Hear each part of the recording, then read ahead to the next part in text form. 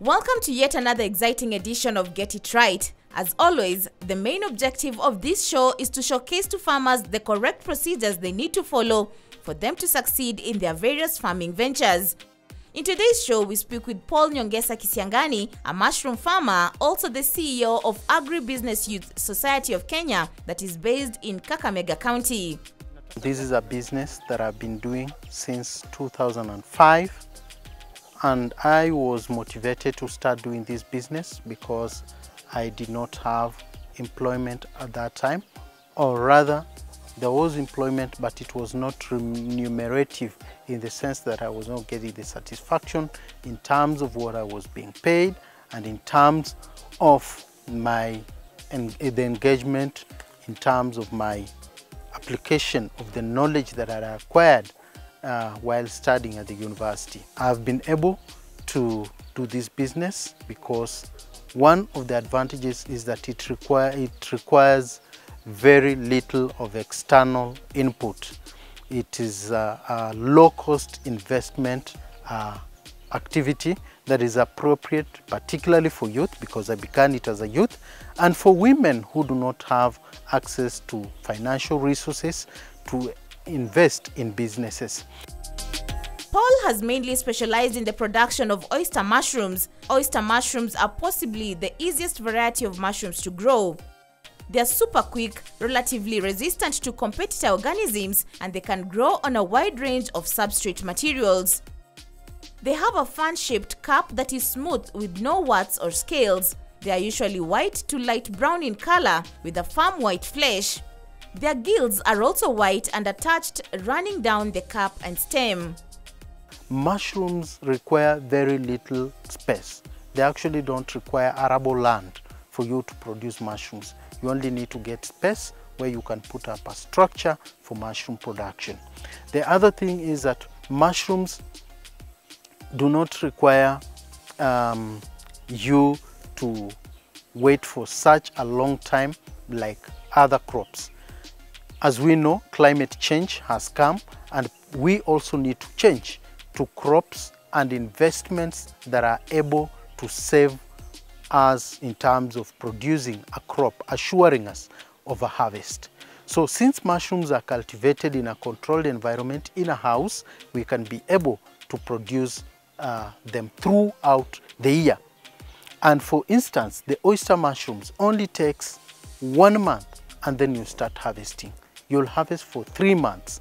After that, you will prepare another crop, which means you'll have a 1 month break, and then you do another crop. So in a year, you can do 3 crops.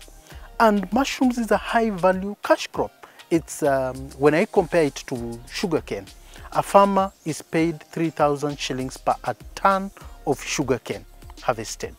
Whereas mushrooms, farmer earns 400 shillings per kilogram.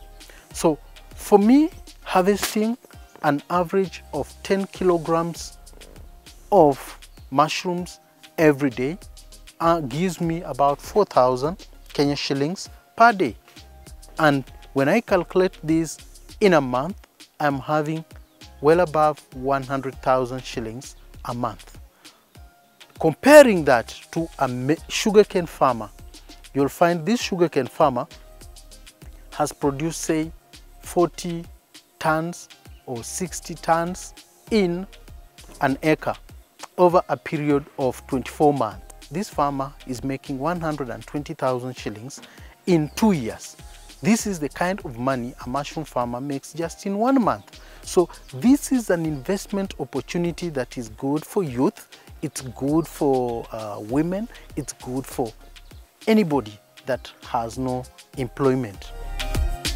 Kenya produces 500 tons of mushrooms per year against an annual demand of 1,200 tons from hotels and home consumption. The mushroom crop breeds by utilizing nutrients from the substrate through colonizing the substrate that forms pinheads, which develop into fruit bodies, which are now the mushrooms. The best substrates for oyster mushrooms include wheat straw, banana leaves, cotton seeds cuttings, and rice straw.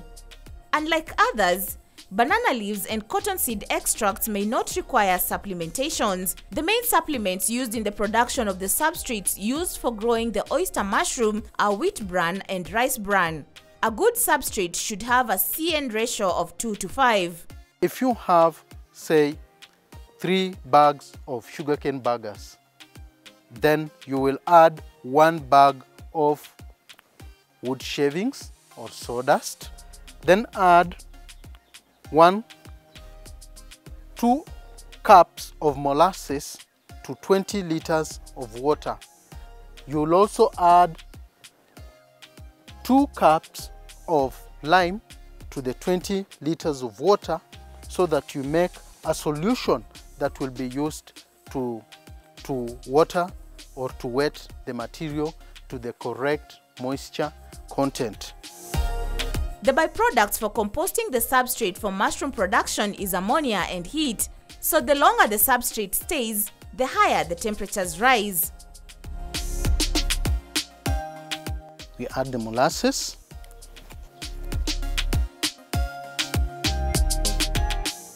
Yeah, molasses is a byproduct of sugar making process in the sugar factory. After the sugar has been at the process of crystallization, and the molasses has a high content of sugar. It's also used as a livestock feed on farms. So you can see, after we've added the molasses, we come and add the lime.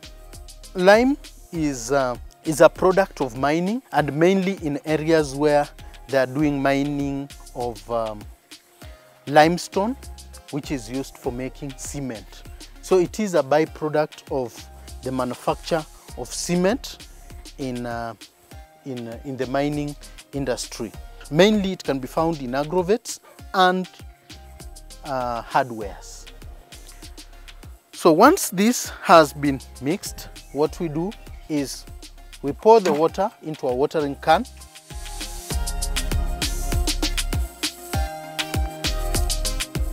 Then we wet the mixture that we have made.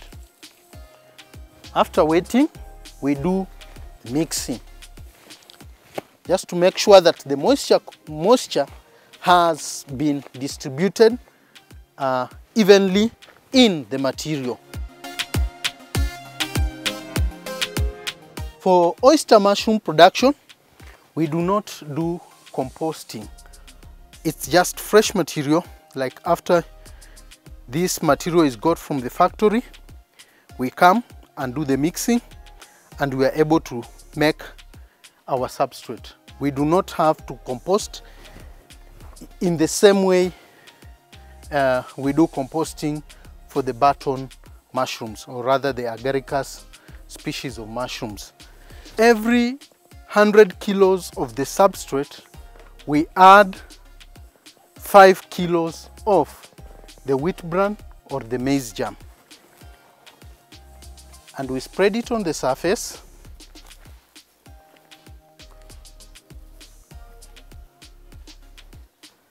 After we spread it on the surface, we do mixing.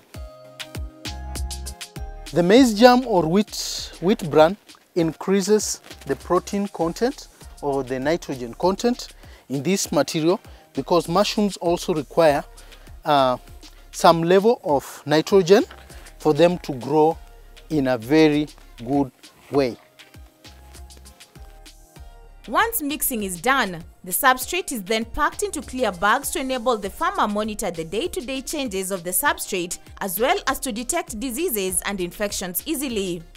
We can use polythene bags, or we can even use plastic waste bins, or we can use even this type of container like buckets.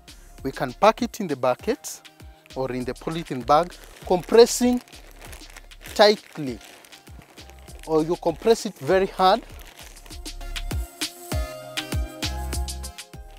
Every layer, as you do the addition, you make sure that you have compressed it well.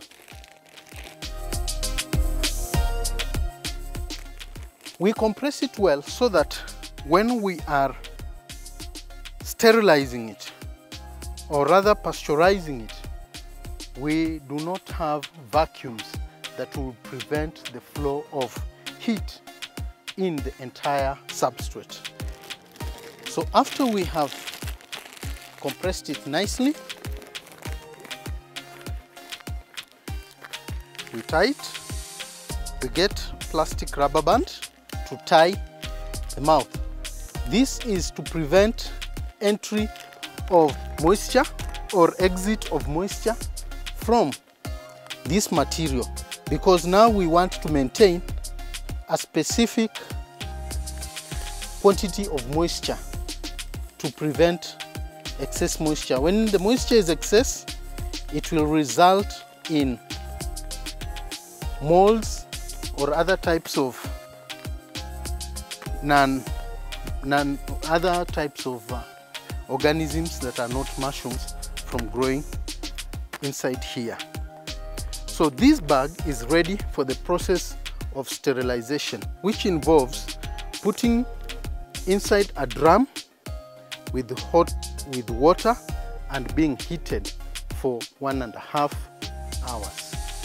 Then it will be removed from the drum, then it cools, and after cooling we do the inoculation of seed. Spawning is the actual process of planting the mushrooms. The spawn is usually spread on the surface of the compost, but it slightly penetrates on the surface.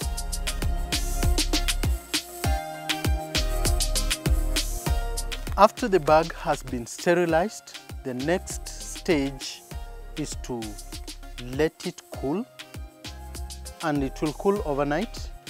After cooling overnight, then we do the process of what we call spawning. Spawning is the application of mushroom seed to the substrate. This is an activity that needs to be done on a clean surface. Now, we have spirit, methylated spirit or jig, which can be used for cleaning, sterilizing the area where you will do the activity of spawning. You also sterilize the hands. Then you also sterilize the wire that will be used to loosen the seed and the seed surface.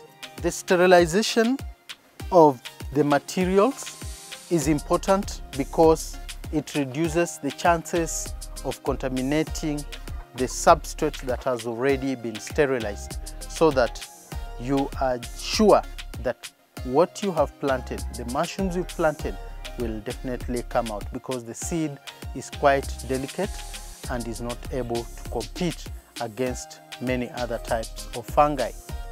Mushroom breeding requires the right type of seeds, also known as spawns. Currently, there are 4 types of spawns carrier materials, and they include grain spawn, sawdust spawn, plug spawn, and liquid spawn. During planting, the spawns are usually placed on the sides of the substrates and close to the top, and holes are poked in the bag. So you come and open the bag. After opening the bag, you get the mushroom seed. The seed can be inspected, and when you find that it is completely white, then that seed is good. You can also do a smell test just to be sure that it is smelling mushrooms.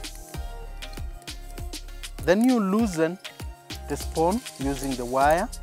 You'll get approximately a tablespoon of the seed, and you apply it on the surface of the bag. After applying it on the surface, you do some little roughly just to make sure that it gets mixed, especially on the surface. This is good because sometimes it prevents the visibility of the grains, which are attractive to rats. Then you get your rubber band and tie the bag again so that to maintain a high concentration of carbon dioxide in the bag, which is essential for the mushroom to grow. Then you make a few holes on the bag. You puncture a few holes. This is just to allow some fresh air to flow into the bag and prevent the accumulation of excess carbon dioxide. After that is done, the mushroom planting process is complete. This is followed by taking it to the mushroom house. You put it on the shelf, and within 1 month, the seed will have covered the bag from the front up to the bottom, and at that stage you can be able to expose it for you can be able to open so that the mushrooms can start emerging. So this bag will be taken into the mushroom house. After planting is done, the bag containing the substrate and spawn content is then placed in a warm, dark room to incubate and begin the first phase of growth. The spawns normally take between 10 to 14 days to grow a full web of root-like threads of mycelium and colonize the growing substrate. We're taking a short break, but don't go too far, as after the break we'll be taking you through the management and care of the mushroom in the incubation room.